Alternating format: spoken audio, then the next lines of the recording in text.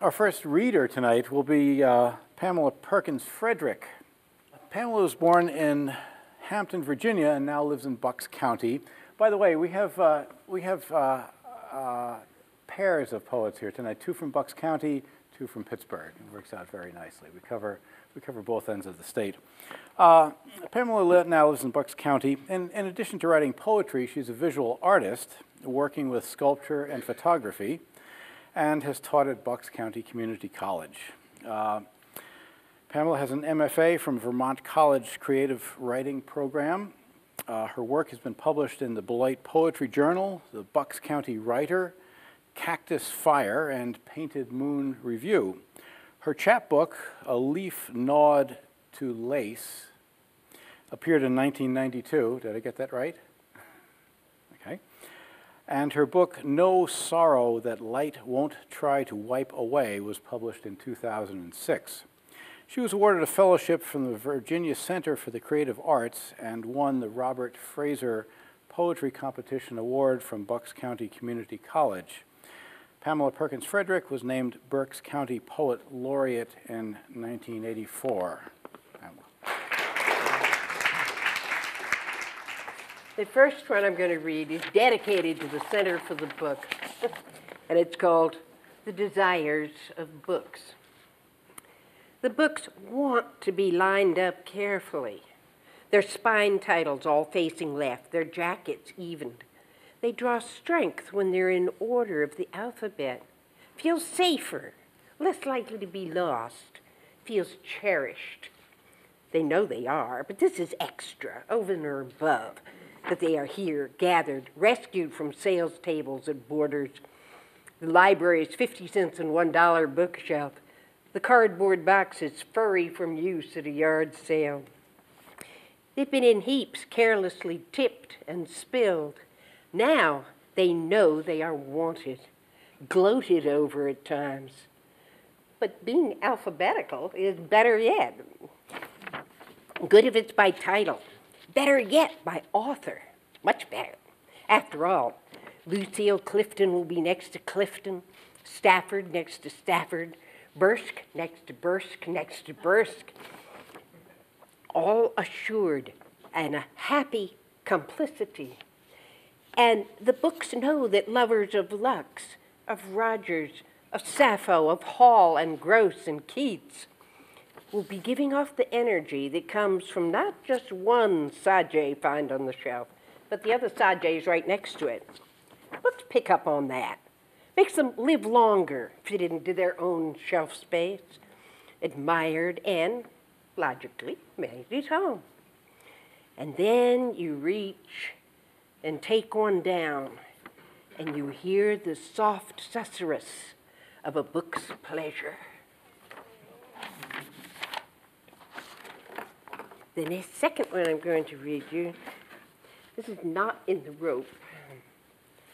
I wrap up the butter and think about a knot tied loosely in a rope, slid along the rope, and then moved to another rope. I think of a candle flame, a goat-footed boy dancing on the wick that can leap to another wick, a paper spill, a sleeve. What's the knot? Not rope. Who's the boy? Not wick, not candle, not clothes on fire. The wave that curls its lip at the downstream base of a rock goes if the rock goes. Return the stone to the same position, the wave forms again. What's the wave? The water? That flows on.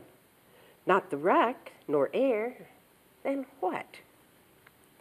The small bit of butter transferred to my thumb melts, spreads a little. I carefully suck away the taste, close the refrigerator door.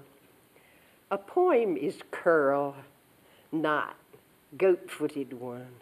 And you and I together set the wick aflame, lay the stone in the bed of the stream, indict the rope with knot. A friend of my husband's, before he was my husband, kept snakes, and she had some big ones. One was a rainbow boa that had just shed its skin.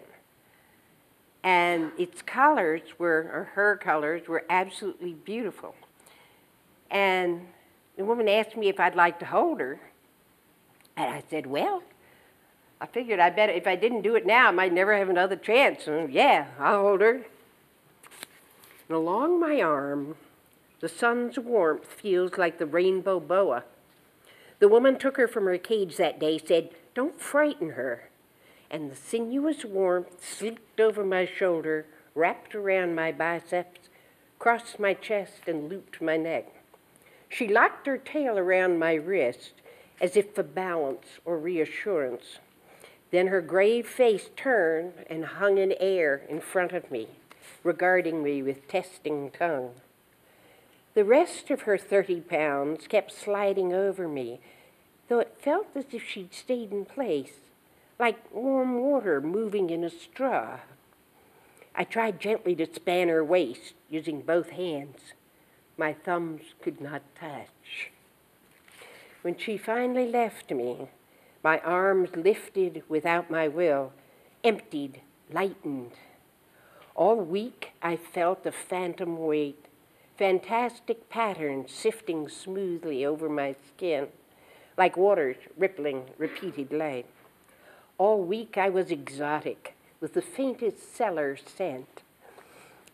I had held a boa, grown scales too faint to see, a mantle of dim flashing colors, sleek as water, just before it falls. This is never having seen it. Rivulets rampaging, frisky, full of themselves, carrying sticks, rolling small stones, noisy, not listening to their elders, the willows, who stroke their branches in the race, saying, now, calm down. Nothing is so important you have to carry on like this. But the soothing has no effect. The rivulets are determined to grow up right now that they have the wherewithal.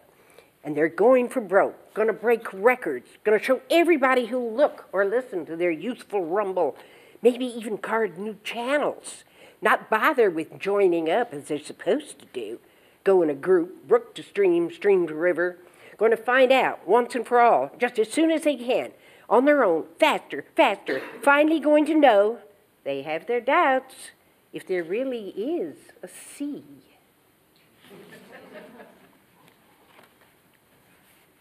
This is probably my favorite poem. It's called Signature. A tree grows small on the mountain if it grows where trees stop growing. It clings only at price, limbs straining and pushed by weather, bark fretted by abrasive winds, its grain becoming twisted, hard, dense, tight. Any fine woodworker would gloat over it. Her hands would stroke and spoon the curves. Massed against the twilight, the cattails hold the mysterious power of repeated verticals. They seethe in the marsh's dimming light, rattle when the wind gusts, sometimes break. That slant, the diagonal crossing the straight, that snapped reed, satisfies something, completes it. The wild grapevine climbs in the sun, roofs itself with green tiles. A leaf gnawed to lace by caterpillar holds our minds more than the translucent green glow of those whole. The fragility draws the eye. The veins make a mesh, a maze with no easily found door. The contorted limb, the curving tree, the eaten leaf, signatures of struggle. In a human, too, contorted limb, curving back, birthmarked face, there must be somewhere. These are seen as beauty past the normal and loved for their adversarial stress lines, their rich and vital power. And the last one I will read to you is Mercy. May we all have it. Today the sun has mercy. It wipes the panes of glass, glitters away every smudge, all the caulks, discolorations, all old rain.